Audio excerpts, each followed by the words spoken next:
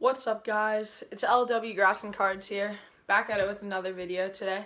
So today in the video I'm going to be showing a couple mail days, and also everyone's been asking me do you got any graphing tips like on Instagram and stuff, so I decided I'd make a video for some graphing tips so that way people could come check it out and be like, oh, this. Okay, so I'll start off with the mail days. This mail day today is not one of these mail days today is not a card mail day, but it's like something for some autographs. So we got a Toya art portfolio, size 8.5 by 11. These are really cool. You can use them to put your photos in. I use them mainly for putting autograph photos in once I get signed, to put them in and store them and stuff. But some people use them for when they get photos signed. They put them in here and then grab them and really quickly put them here. But I find it too hard to use it for getting autographs. So like I use it to store my photos once they get signed. And 8.5 by 11 is perfect for the 8 by 10 size. The photos don't slide anywhere. And then also I believe they make like 12 by 16 or 15, which is also really good for 11 by 14 photos. So they have them on Amazon Prime, $10. This is a steal, $10. I'll leave the link below, and yeah, you could get it 2 days. It's perfect. Okay, so now for the card mail day. It's a nice prospect autograph. It's a Justin Dunn BGS 9.5.10. Out of 10. Here, here.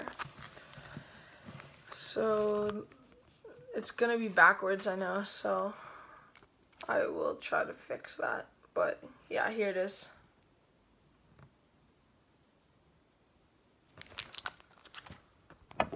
So yeah, it's pretty cool.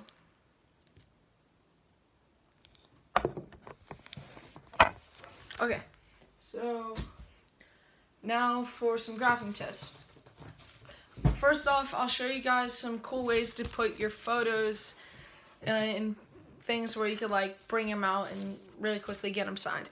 So here's one thing. If you're going for like one player, you could put it, you put it in this is a perfect little holder thing. You get a piece of cardboard, then you get one piece of paper and you cut out 4 little triangles, and then you tape it in the back to the back of the board, and then and then you put the photo in. Then I like to put extra little pieces of tape to keep them sturdier, but some people don't.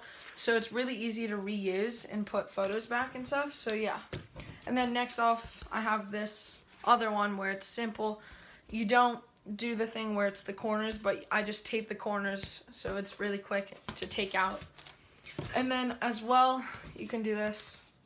Get a foam board and then make little corners too, and then it's really easy and sturdy for the player to sign. Okay, so now today I have people asking me like, where do you get your sketchbooks? Where do you put your cards in? Stuff like that. So I get sketchbooks to put my cards, and sometimes I put 8 by 10 photos in there where you can tape it. And then so this is a Strathmore sketchbook, 70 sheets, 9 by 12. It's perfect size. You get them at Michael's store, and yeah, so it's really perfect. And here, I'll show you how I put my cards in, like this. You can fit like 8 cards, I believe. People ask me, where do you get your stuff? What do you put your cards in? Like, how do you keep them in the book? So I use photo corners. See these? You attach them to the card and then put them in the binder. It doesn't stick to the card, so it's really easy to take out a card. And you could also get those at Michael's. So really, Michael's is the plug. But yeah, Michael's has everything. And then I'll show you guys some pens that I like to use.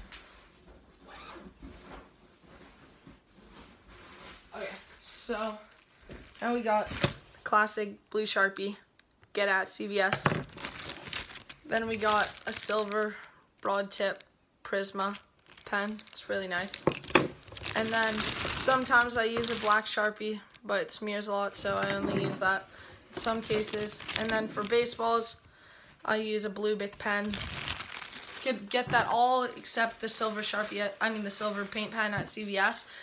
But you can get the paint pen at Michael's. So yeah, that's pretty cool. I'm going to the Dodgers-Cubs game tomorrow, so I'm going to try to get some autos. And so if I do, I'll post a recap. Everybody, thanks for watching. Remember to like and subscribe. Peace.